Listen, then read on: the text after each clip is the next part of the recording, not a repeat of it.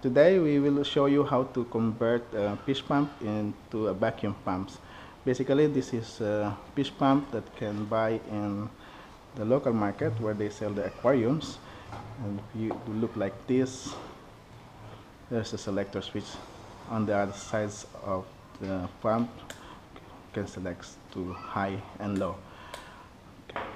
These are all the basic tools that you need to convert this suction pump. As a plier, long nose plier, set of screwdrivers, utility knife. This is a tuck it, reusable and removable adhesive you can buy in the local bookstores. This is the Y-piece connectors and the two tubes. So I'll show you later how we will connect this to the pumps. You need the battery drills and a tester for suction pressures. Okay.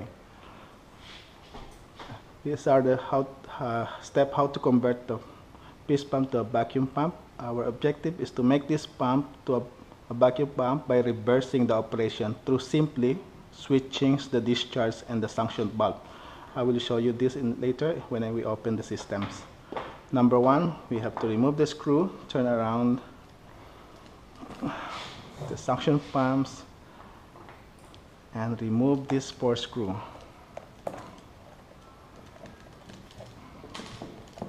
Yes.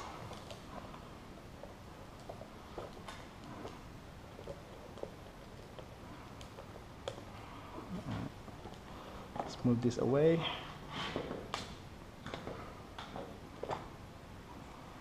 There. Remove one of the screw of the chamber valve.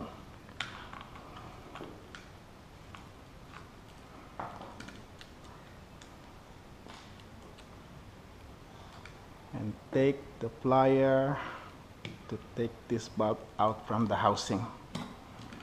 Okay. And then separate the rubber cap from the suction and discharge chamber. Now, after that, you need to pry the rubber holder of the flapper valve. This is the rubber holders. It used to hold the flapper valve firmly from its chamber. And then take out the flapper valve. This is the flapper valve. This is the one that controls the pressures of suctions. There are 2 valves that this chamber have. So we will just turn around the chamber and then this will be ready to install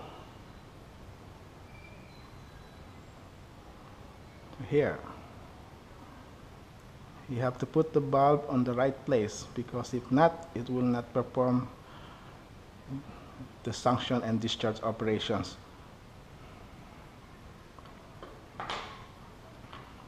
Yes. And then put back the holder, the rubber holder, put it on top of the flapper valve. That's it. And use a tucker.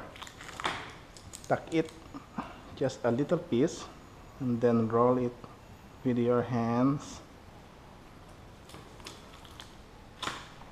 And then just put this one and press by your hand.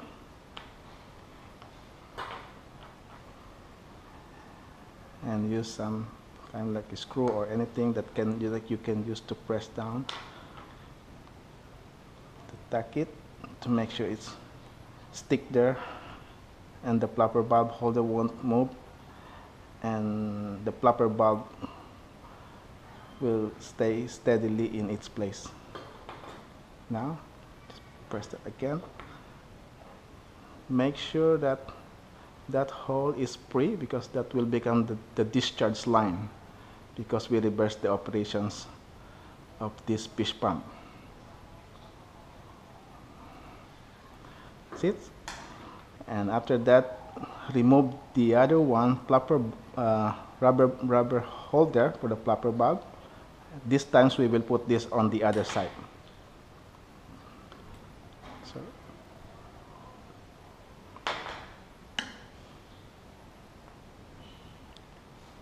that's the flapper valve over there. Yes. And then we will reverse this and we will put that flapper valve in there.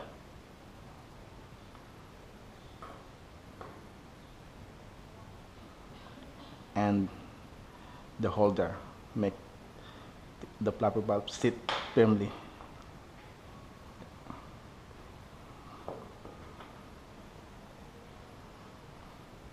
Right there. And that's it. Now the chamber, suction and discharge chambers is ready to assemble again with the rubber cap. Just like that. Sorry.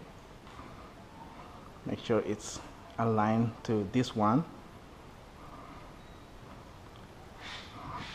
And then we can install back to the housing.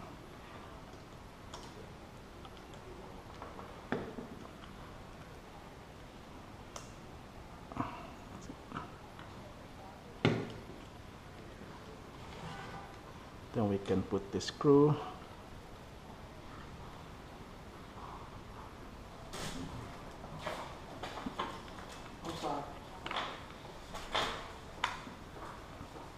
Okay. Now after that we will put a test. This is the suction testers that I use to make sure that the suctions, now the suction is working. We have done these sides. After that, you can do the other side the same process. I have already done these sides so you just have to connect this tester in here, and I will plug this into the power to show you how this one is working.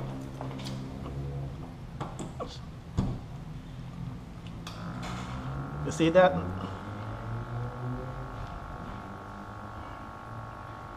Yeah.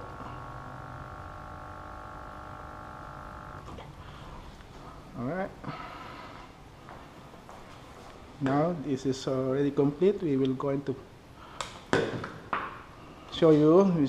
You should have put 3 holes using a drill.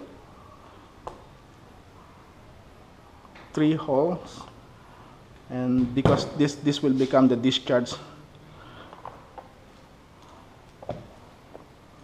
And then put back the covers and put the screw.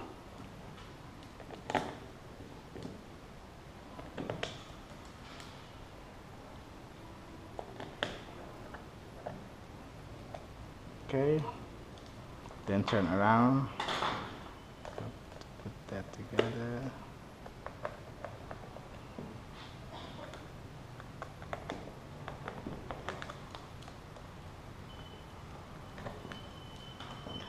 Turn this around, and then we will assemble the Y-piece connectors by just push this tube and this to another one,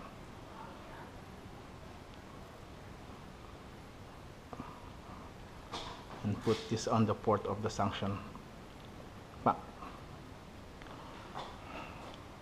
Now that's it. That's all complete. That is how to convert fish pump to suction pump.